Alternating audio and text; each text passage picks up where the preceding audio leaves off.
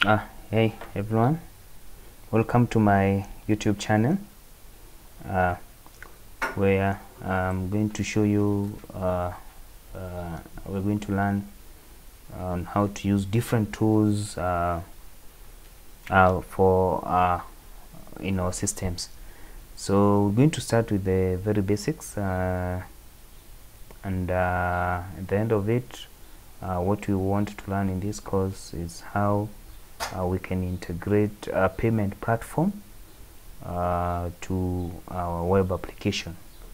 So we're going to create a Flask based web application that will have a simple API that is linked to MPESA SDK push API endpoint.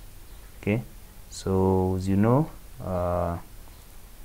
Safaricom offers an endpoint that we can use to be able to integrate web applications with MPESA.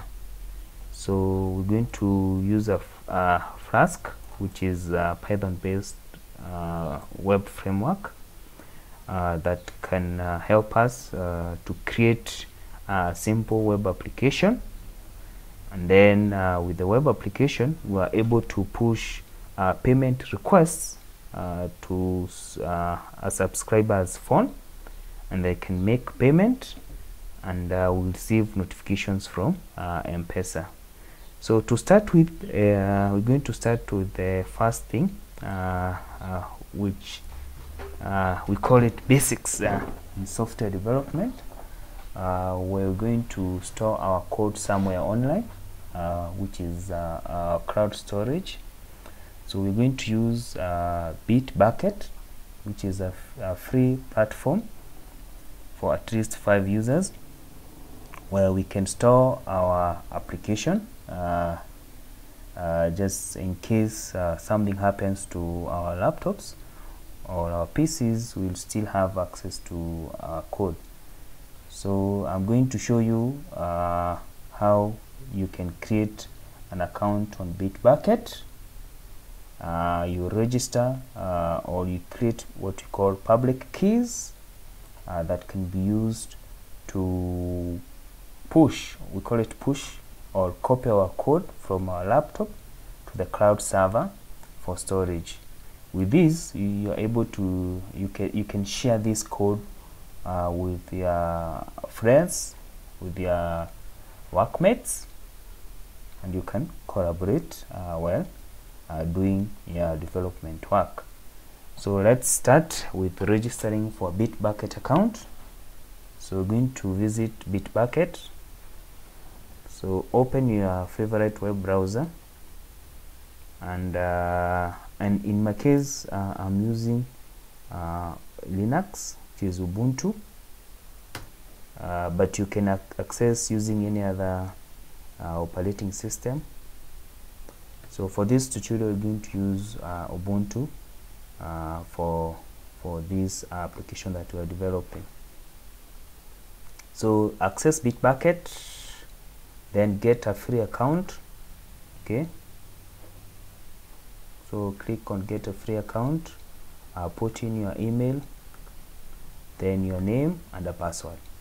Okay, so when you hit on sign up, you get a notification on your email to verify your account, and then you can log in to your account. So I've already created this, so try it. Put in an email address, then your name and a password that you're going to use on Bitbucket.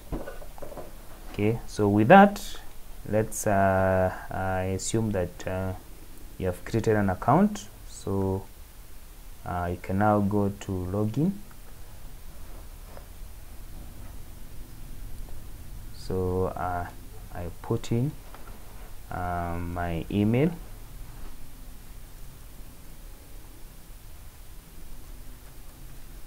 and continue. I'll put my password, then I log in. Yes,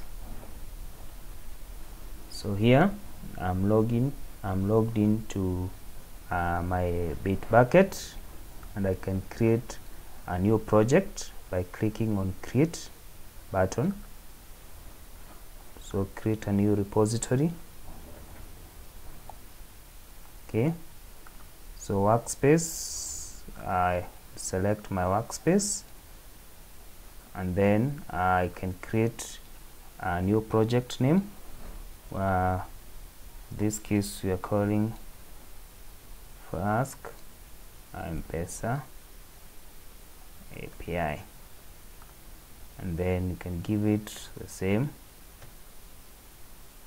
MPESA API. Okay, then create your repository. Okay, so once you create your repository, what you need to do is to be able to access this on your localhost. You need to give to get access from Bitbucket, or to access Bitbucket through a public key. So we're going to create a public key on our local PC or our laptops. So we create a public key that we can use to commit or to push items on these particular repository that you have created. Okay, so now open your terminal. So on Ubuntu, you just click on terminal, or you search for terminal.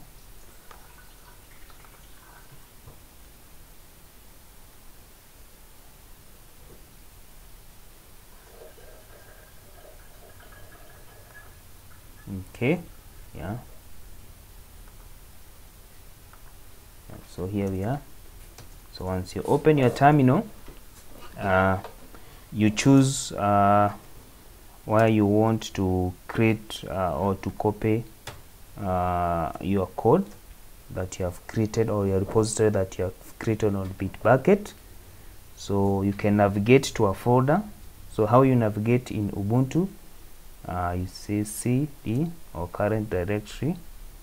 Then for a demo, let's put it in a folder that I've created.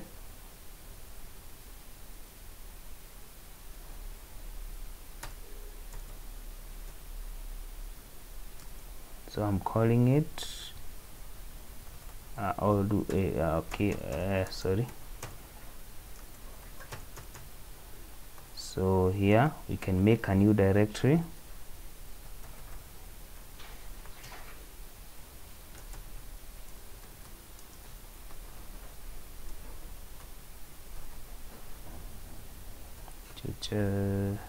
Tutorial 1, or let's say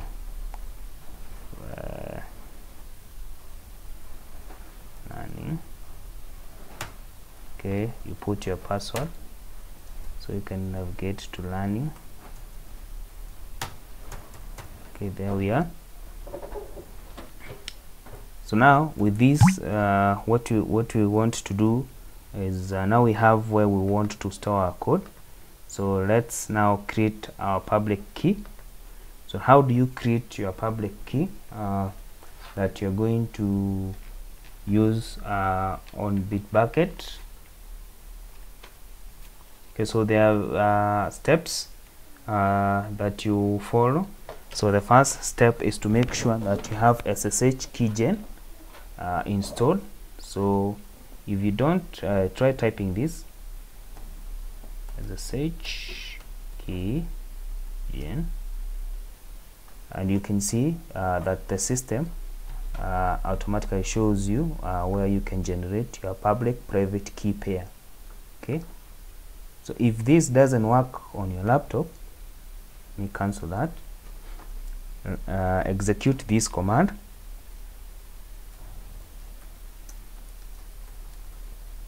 Open SSH server. Okay, so you can learn more about Open SSH server by going to Google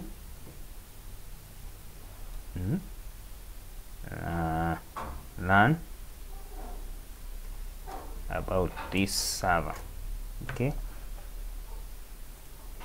so if you visit this link, or you just type OpenSSH server, you'll be able to learn more details about how to use OpenSSH server and the different use cases of this particular tool. So OpenSSH server is a technology that you use when you want to push, or when you want to share your code, where you want to save your code online, and it's secure, so in a secure manner. So you want to be able to write your code on your machine, and then you can push it on a server securely. So to be able to secure that, between the communication between the server and your laptop or your machine, you use SSH, which will help you to secure your code. Okay, so once you have that installed, so of course you'll execute this command.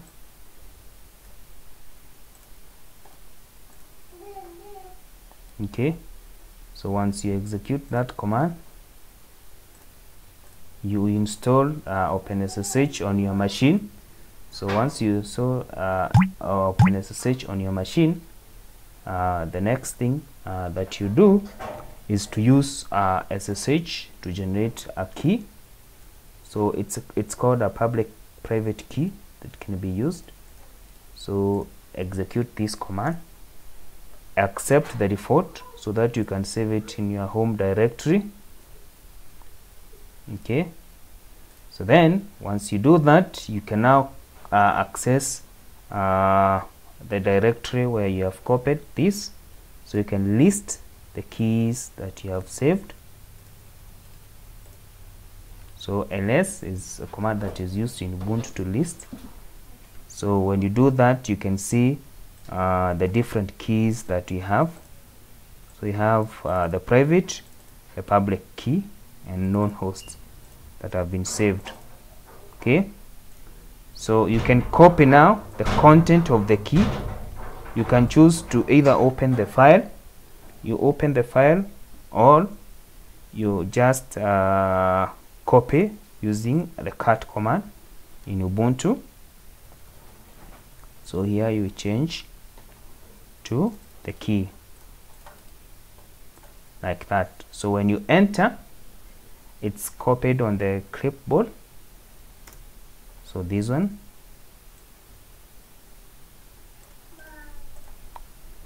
Okay, so we have the public key that we can use to authenticate ourselves on Bitbucket. So you copy this, you go to Bitbucket account,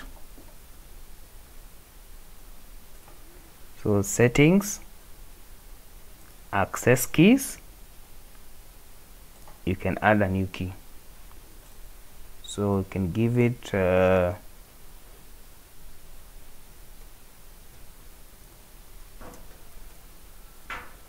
and then you paste the content. Okay, add SSH. Okay, so once you do that, you can now come go to the repository that you have created. You do a git clone. So a git clone, when you do a git clone, is like you're getting a copy of the repository on your machine. So you copy this, let's use it, yeah. So change to HTTPS because you already have the keys. So just type this command, copy, enter. So permission is denied, so let's change this directory to so that we can type things there.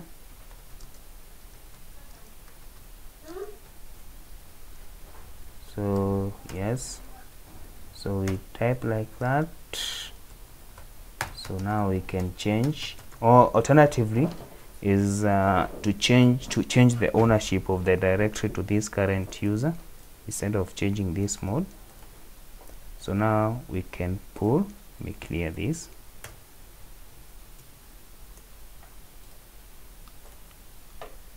We clone.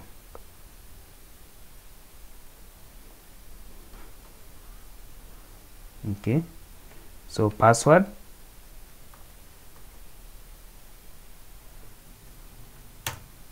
my Bitbucket password,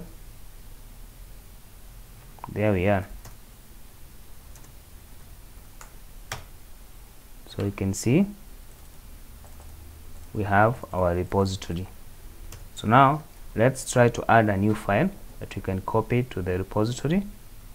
So we type, we can either use the command to create a new file automatically, or we can navigate to this directory and add a new folder. So I go to my computer, of directory, this folder here, then I can just say